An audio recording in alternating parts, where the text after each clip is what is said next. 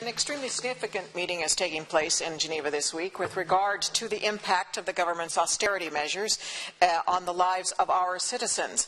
As members are aware, the government is being examined by the UN Committee on Economic, Social and Cultural Rights. And, you know, as a new narrative develops in the lead-up to a general election about the stabilization of Ireland's finances as a basis for future fairness, it's imperative, I think, that parliamentarians and the Irish people take account of what the UN Committee is saying to us. Otherwise, we are treating the UN process as simply a paper-pushing exercise. And a primary message coming from the UN Committee is that any cuts made as emergency crises measures have to be temporary and restored. And so, for example, the Irish Human Rights and Equality Commission and NGOs have put forward strong arguments to demand the restoration of the one-parent family income disregards payments to what they were in 2012. One-parent families have become poorer since 2012, and the UN Committee hasn't missed that. But my question to the leader, however, zeroes in on how seriously the government takes what the UN Committee on Human Rights, the committees of human rights say to us, and why we as lawmakers are virtually excluded from having any input into the oversight of implementing our international human rights obligations.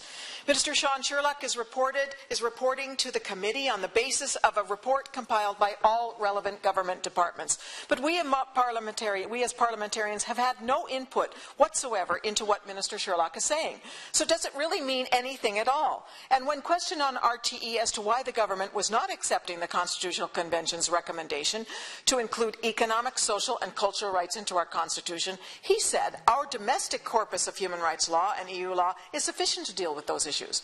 Well, I know at least one significant group in Irish society, namely one-parent families, who would vehemently disagree with that. But my question then is this: can the leader please arrange a debate with Minister Sherlock regarding the outcome recommendations of the UN Committee to Ireland? But front and centre of that debate, can the leader ask the minister how will he ensure that elected representatives of the Irish state can play a role in judging whether or not we are meeting our international human rights obligations when it comes to human rights? The Irish Human Rights and Equality Commission has called for the establishment, actually, of an Oireachtas Committee on Human Rights and Equality.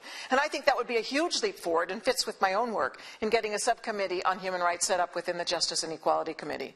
Minister Sherlock referred to his establishment of an interdepartmental group of civil servants on human rights.